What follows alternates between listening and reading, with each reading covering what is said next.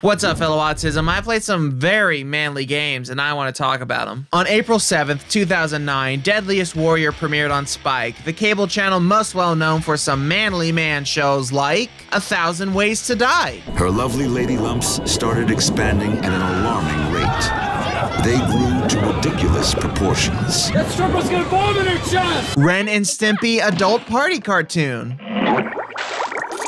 The Joe Schmo Show. What is going on? And Mansers. Can you fart so hard your balls explode? Yeah, that actually aired on TV. Anyways, Deadliest Warrior was a show about historical or modern warriors, basically giving out a ton of info on them and their weapons, plus some experts doing tests using said weapons to determine which of the two warriors of the week is the deadliest in a simulated fight to the death. Warriors such as the Irish Republican Army going at it against the Taliban. And one of the IRA's weapons of choice is a slingshot. Slingshot? Slingshot. Which IRA is this? Now, if you want a more deep dive into Deadliest Warrior and Spike TV in general, check out Billiam's video on the matter. It is a really good video, and I highly suggest you guys watch it after you watch this one. But what I will talk about are the two video games released for the PS3 and 360, Deadliest Warrior the game and Deadliest Warrior Legends. Both games were developed by Pipeworks Software, known for Merv Griffin's crosswords? Don't know that one? How about Wheel of Fortune and Jeopardy for the 360, Wii, and PS3? No? How about the console ports of Terraria? Ugh.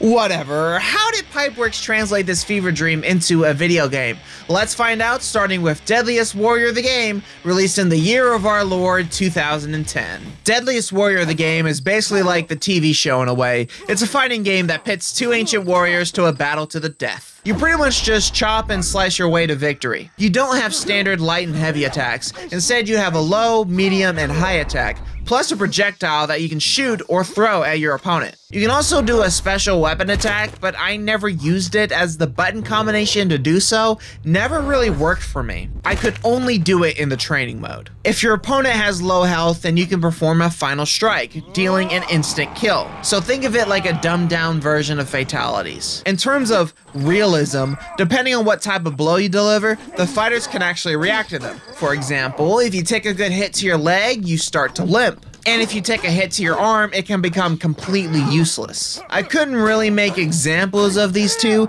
They rarely, if ever, happen during my two playthroughs, but I think it's a cool idea. And of course, since you're working with sharp weapons, you can chop off limbs. Now, this ain't no Mortal Kombat or anything, but this shit gets brutal.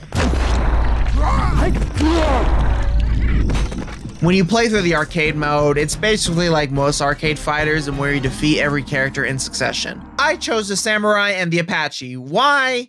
I don't know, they just look cool. By default, the first to two wins.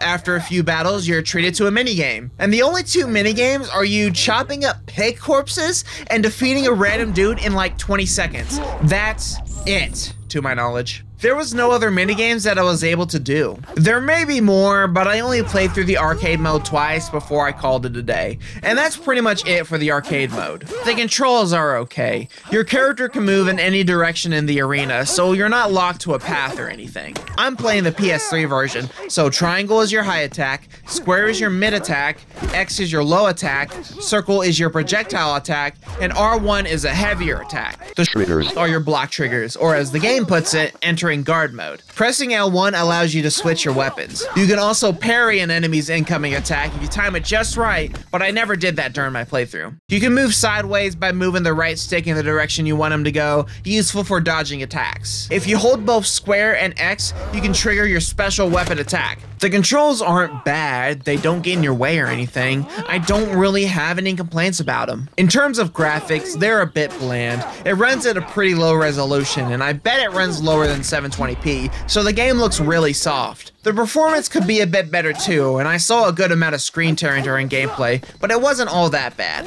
The effects are okay, but I don't think there will be that much blood when you chop somebody up.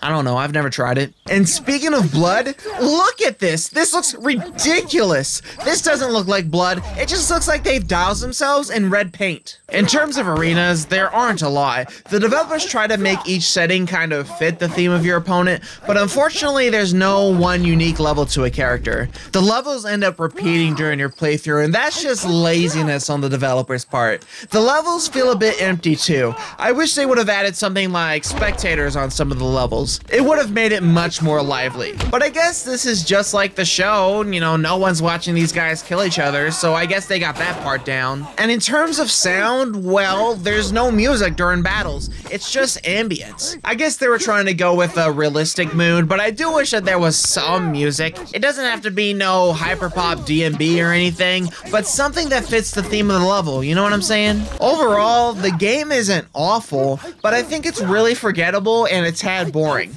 But I've definitely played much worse. I give it 2 sliced limbs out of 5.